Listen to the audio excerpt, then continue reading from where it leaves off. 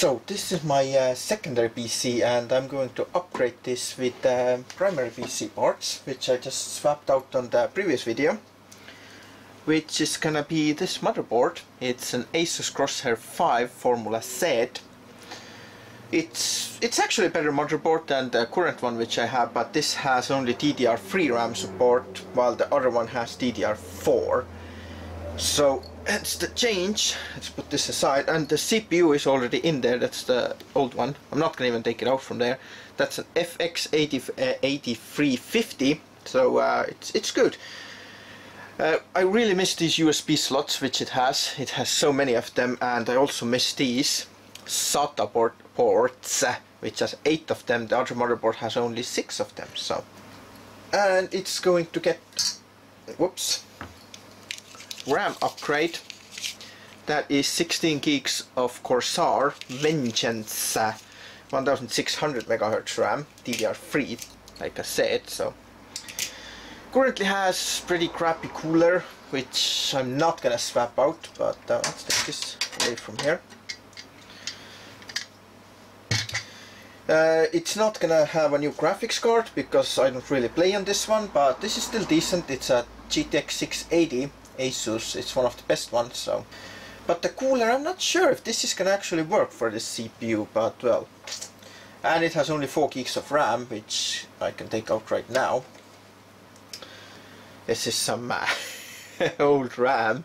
I don't even know what I'm gonna do with that because it's not gonna have a place now. This is only 1333, so get rid of that. And then I need to take this mess apart because this really is a mess. Look at the way my SSD is in there. It's like just somewhere hanging in there, but I should use this as a primary case. It's an Lian Li P80, I think. It's really cool case. It has like I don't have the key in there. It has like 3 huge 14x14 fans in there, 1 fan in there, up there.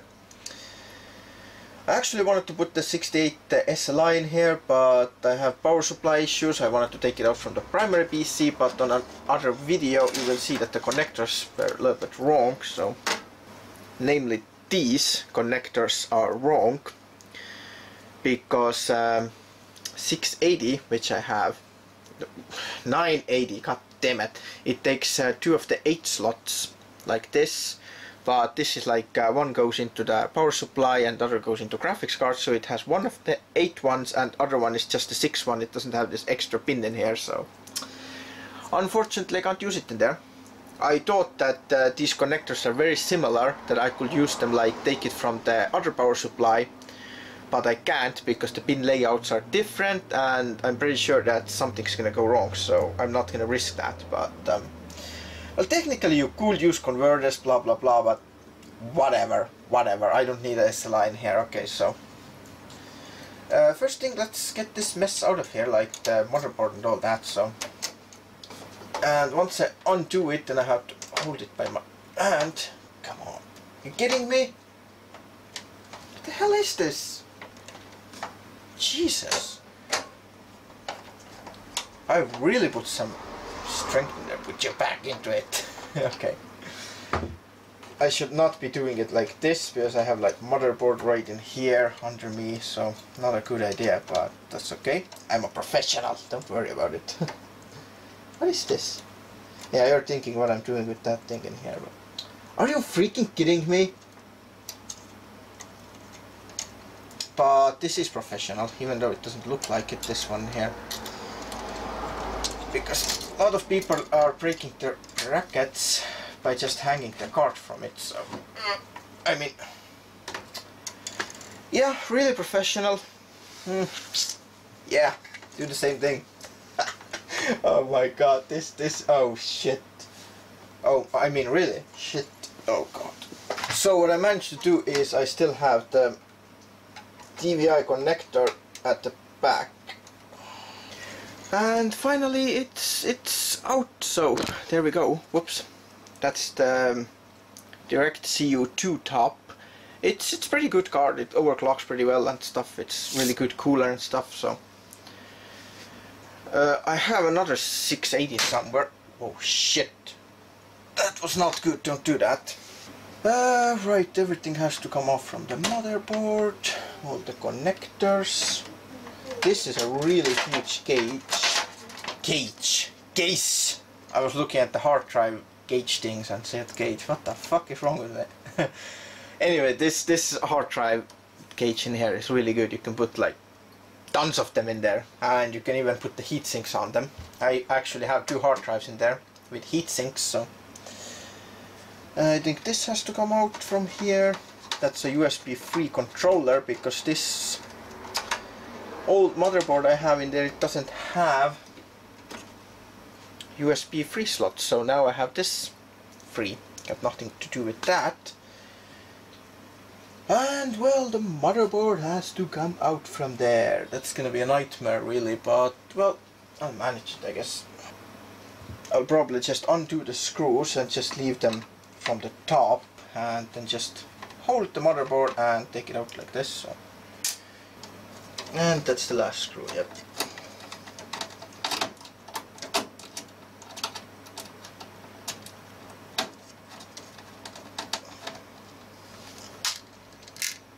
Or not, there we go, it's out. Should have connected the wires first, disconnected them in, but I don't know why I didn't even do that.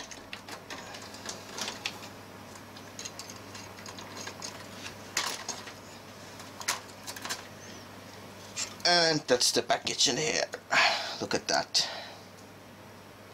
It's best to hold it from the heatsink because it has to be solid in there. That's Silent Night 2 Asus. It's pretty decent. It should cool it well, but I don't know. We'll see. So the next step is to get rid of the screws. Is to see where all these brackets go on the new motherboard, like these things. I need to take these out and put them in the right place, so I'm going to do that and then I'll come back to it. Actually, I'm going to put the motherboard in there and then... So I applied this liquid ultra, as you can see. So check the video if you want to know how I did it. So, and now I'm going to put this Silent Night on it, and that's it.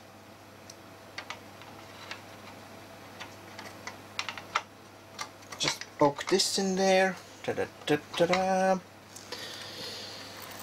Right, there's the Silent Night bracket. This is one of the worst brackets ever. Where's my screwdriver? It really is. These plastic parts. See, one of them is like taped up and it's like broke in half and stuff. I absolutely hate that. So, and of course, oh come on! I put one of these in the wrong place. I don't know. Asus made this, and that's like one of the worst brackets ever. But then again, AM brackets are always bad. So, but this is like ultra bad. It really is. It's like these plastic pieces. They're absolutely no good for anything. So, but let's try to put it in here nevertheless. If these plastic bits would be metal, it would be actually good. So it's not too bad. It's touching the motherboard, but that's okay. It's not touching too much. Not touching too much. Always tighten it diagonally, like car wheel. So you don't twist it. If you like put it on one side, then it, well, I can't explain it, it's just simple physics. So do it always like this, not too much, because these brackets are plastic, but okay, that's in there. So let's put the cooler on. Where is it? I don't know which way it goes. Asus Silent Night. Oh shit, I almost dropped it. Airflow, which means it has to go that way. I already cleaned this, so this is clean. And this thing doesn't work for aluminium, so just remember that. And we're gonna just sit it on top of that, and that's it. Now, we need this thing. And let's put this on. Don't put it on this way, because oh crap, I think it's gonna go on the RAM. Is it? Oh shit. Let me see. I think I'm gonna put it in there. Maybe I have to take the RAM heatsink off. That's not a good idea, but might have to do it. So bracket goes in there, wire comes out. Fucking wire, get out of my way. And there we go. It's in place. So we have the cooler and the motherboard. So let's see if I can actually put the RAM stick in here, because that's a tight fit. Tight fit. No, it goes. I think. Does it? I can't see jack crap in there. I hate these RAM slots. Who designed these? What is doing? I mean, seriously, who designed that crap? Like, why is it like this from one side? See what I mean? This has that in here. See? These click things. But the other side doesn't, so you have to, like, I don't know, and if you pull it out, it pulls out from that side. It's like, who did this? This is like old school stuff. This is what I like, see? Bracket, or click thing, and click thing. You pull all this like that, you slide the RAM in there, and you just push the RAM, and it automatically clicks in. That's it, it's simple as that. But one side, like, this is honestly one thing that absolutely pisses me the fuck off about the new motherboards. I mean, how do you put the RAM like under the angle, like in there? It doesn't go like this, guys. Make the click thing on the other side. Anyway, I'm going to fit this motherboard in there, and then I'm gonna basically wrap this thing up, so I will see you in a few seconds. Right, so I've connected most of the stuff up. The boring part, there's no point showing you. These just click in the power supply.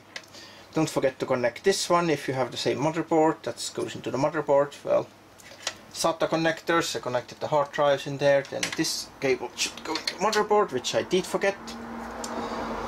I don't know. Yeah, I think I'll put it from here. Just make sure this, oh okay, this doesn't have a bracket in there. Okay, I really want to swap the power supplies, but what can you do? And just make sure you don't just push it, because you might just break your motherboard in half. I mean, it does have one screw in here and one in there, but still, it's better to like hold it with a hand. Hold hands with it. This I don't know, I can't really put it anywhere. I don't like twisting the cables, it just puts tensions on the cables and I don't like it, so let's I think let's put RAM back in. Yeah, RAM is a good idea, so I already showed it. That's the Corsair RAM. Right, the nightmare begins. I just hate these things so much. I think it went in there. I actually did have it on the main PC when I had this stuff in the main PC. I put the RAM in, but it didn't properly click in from the bottom. See, like at the top, I think you heard that. The top clicks, but the bottom, it doesn't have the bracket. It just slides in and out like however it wants. So. I don't like it. They need to fix that. But cable management, can't really do much in here. Try to hide the cables a little bit. Just tuck them in a little bit. And well, the beast returns. Also, if you're connecting the motherboard up, it's always good to know these things. It's the connector layout for these things, the power switch, things like that. It's in every motherboard manual, so if you don't know how to connect those, find it out from the manual, because that's very easy to do. And let's put this beast back in here then. I really wanted...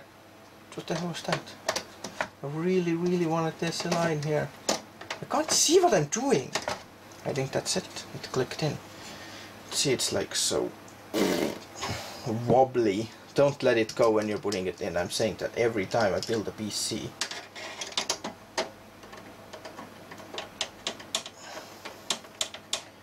If you let the graphics card go, it's gonna just break your bracket off, and that's it. So it takes 2 screws, and 2 screws it can have. This is really beast of a case. I should make better use of this. Like, I don't know what, but okay. I guess I can let it go because it's done from here, but I can't really do anything. Don't do that. But see, I had to click it in there as it didn't properly click. Right, and now let's connect the power up. Actually, this is what I have this in here for, so we'll do the same thing. Just don't do it when you have the power on, because this conducts electricity. Actually, no, I'm gonna put it right on the heatsink.